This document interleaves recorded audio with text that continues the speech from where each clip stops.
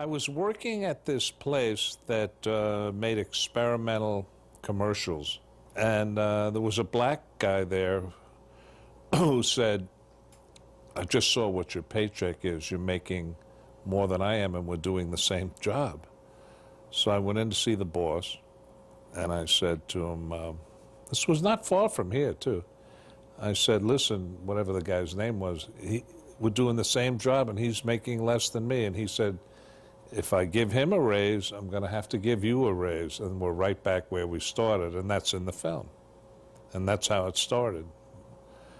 And then gradually, because we were making experimental commercials for, I got into what advertising might be like and what if, and then the film evolved from that.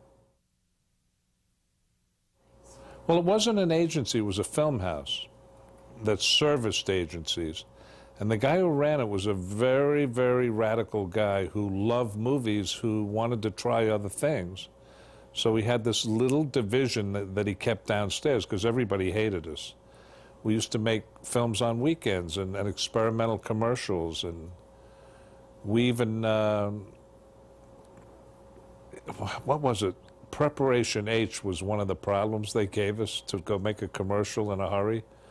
And we had this, right around the same time, this Asian girl beckons the camera to come to her face, and we zoom up, and she's holding the Preparation H, the tube.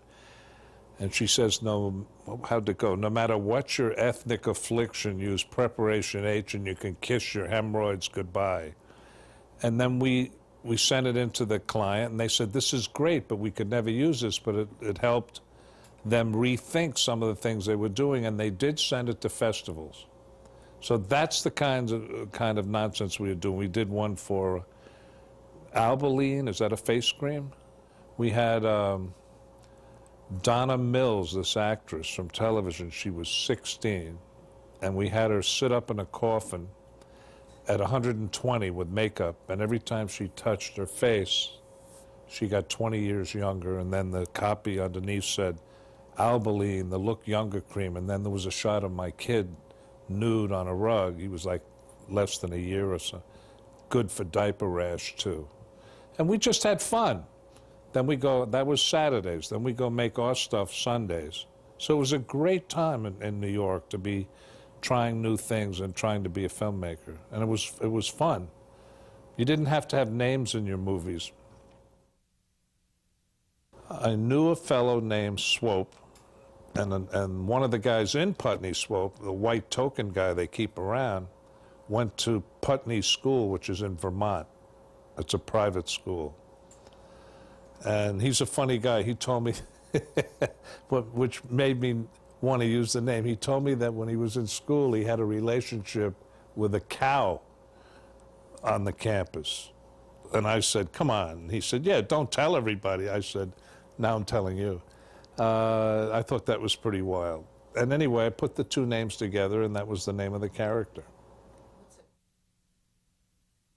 Well, it happened because the guy who played the part wasn't great at remembering his lines.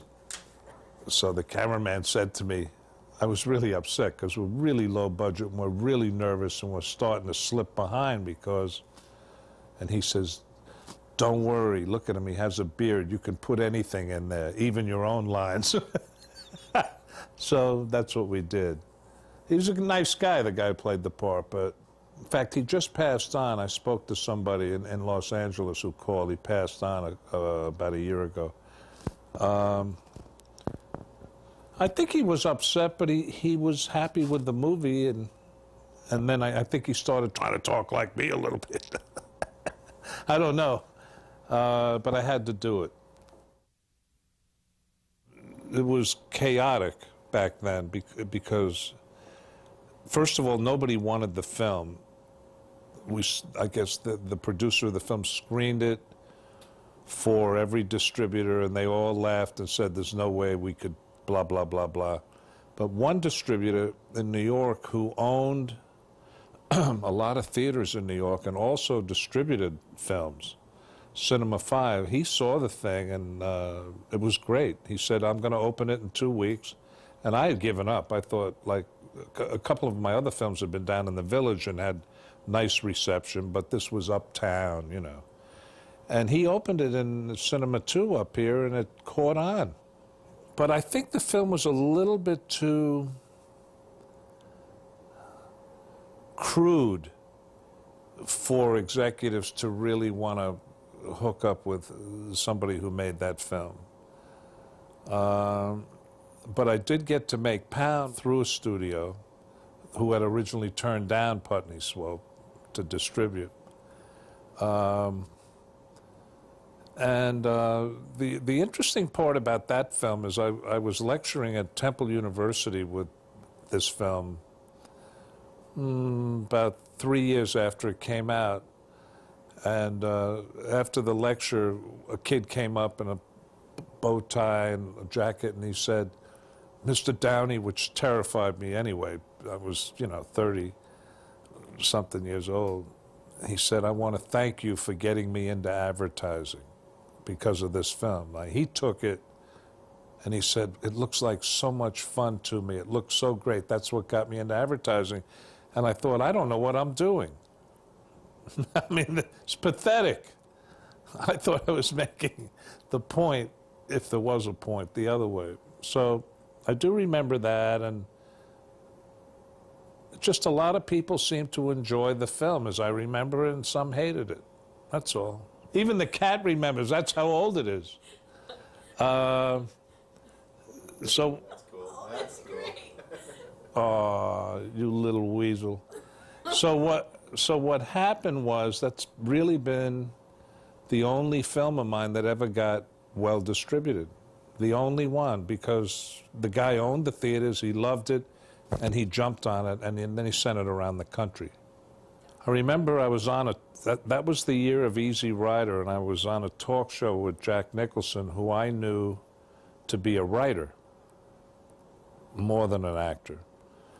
And there was a black actor on the show who was complaining that Putney Swope didn't give enough jobs to black actors who were in the union. We were a non-union film. And that he didn't like the film anyway, and blah, blah. Nicholson, thank God for him, said, "What makes you think you're above satire? What makes you, whatever, whatever." And it was a kind of an interesting thing. So I'll never forget that moment. As I left the show, Nicholson was in the hall, and I said, "Your screenplay," I think the film was called Ride the Whirlwind, or The Shooting, or it was a Monty Hellman film. I said, "Your screenplay was terrific," and he went, "I'm an actor now."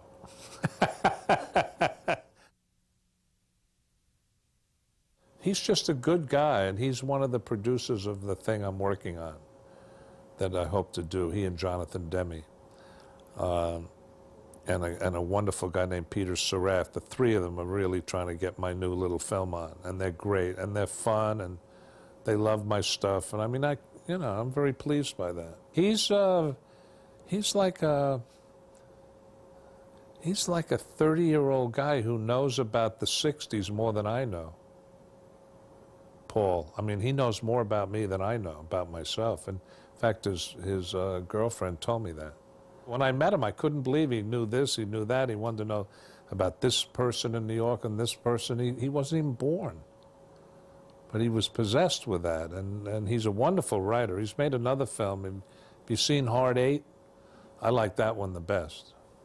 So the guy in there is going to be in my thing, and also Seymour Hoffman and his crew. So it's incestuous. Paul's girlfriend is a beautiful singer, and I can't imagine that he hasn't told her about the 60s, so I don't have to do it, and he wasn't even there, so he is outrageous. And he loves films more than most people I've run into. Back then, credits were so ridiculous. I mean, everybody and that started the thing about a film by and a such and such film. And I just thought it would be funny. I was on the Carson show during Putney time a couple of times, and either he or Carl Reiner, I was on twice, said, "Well, why are you a Prince?" And I remember what I said. I said, "Remember, I'm 30. Too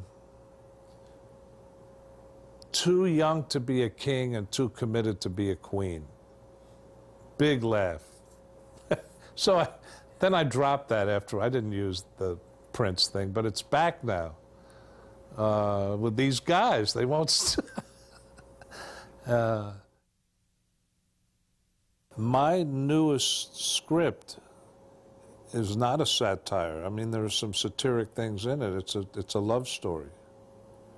So I think the world has turned into where the President of the United States now is a satire. In fact, this morning he was on CNN making fun of his faux pas and getting big laughs. I mean, I got to say one thing about him. He's not embarrassed by any of this, and he went back over everything that was ridiculous and got laughs on it. And that's why Saturday Night Live, I guess, in a way, is not satiric. It's just whatever's in the news, they're going to give you as soon as they can, and there's no new slant. I tune in to see who the band is and see maybe who the host is or whatever. I really don't know. I mean, in England, I imagine satire's a little bit more edgy because there's still some pomp and those class things and whatever. Here, we're beyond satire. It's almost irresponsible to do it.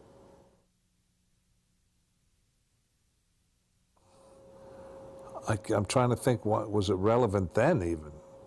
Was it ahead of its time? Was it, I don't know. I just know that there was 3 weeks in 1968 when Putney, Easy Rider, and another film, which I think it was last summer, with Barbara Hershey, who was then Barbara Siegel, or she changed her name to Barbara. Those 3 films came around the same 2 weeks, and it felt like American alternative stuff. It wasn't even called independent. It was underground, at least my stuff. Easy Rider was backed by a studio because one of the producers' father worked at that studio, and they were terrified of that when that came in, that movie. It seemed there was something going on that hooked into whatever was socially going on and what the movies were. So it was a nice mirror of Putney Swope and Easy Rider going on. It was wasn't really about the movies as much as it was about the society. So that's why I'm happy to be working on stuff that's more emotional. It's good for the writing anyway. Different for me. And my last film, I was starting to get that way, and it wasn't all like that. But again, I needed names to get it on. Was Sean Penn and my son and Malcolm McDowell. That's 3 years ago. I still had to have some names or it wasn't going to happen. Yeah, go do it. And if you have an idea and you have a collaborator, get out there and do it. If you have to do it on weekends or whatever and round people up, yeah, do it. And I think there'll be more outlets. I hate the word venues. Places where they'll show. A lot of these theaters are going to go digital, and maybe what Redford was trying to do with having Sundance theaters, and each one of these cineplexes will be one reserved for stuff for people like the question you're asking. That would be great. And I also think that with all these television channels, I see more shorts on television now. That's a hopeful thing. And the only thing I can say is maybe because everything seems so obvious and conservative and, in the structure of the country, and that maybe now is a time of renaissance and we just don't know it because we're going through it, where you do a lot of stuff yourself and you don't count on somebody saying, no, I don't want to do this, this scares me, this, I don't know, this and that and that and this. Or you'll be 10 years fooling around in that system. There was talk of somebody doing a remake of it, which I couldn't understand. And then Arthur, the producer, said, well, maybe we can figure this out. How could you do an extension of this film? And my wife, who's a writer, said the only way to do it is to show, and I think she's right, is to show, and your son could play you, what it was like to make a film with all these black people back then when you're white. Because when Putney didn't know his lines, some of the other actors came around to me and said, get rid of this guy, I'll play the part. Get him out of here. And my thing was, hey guys, I didn't want to tell him I was going to dub him, these other guys. I said, no, and it was true, we're too far along. I'm not replacing anybody. The guy's a good actor, he's fine, he's perfect for the part, blah, blah, blah. And so what do I think of it? I think to do it now, the politics of it are not here in that form. So I don't know, why would you do it over? And it's so, and there have been scripts. I never wrote them. I would love to have been paid to write one of them. And it's never been done. Somebody was going to make a musical out of it in Seattle. I heard that one.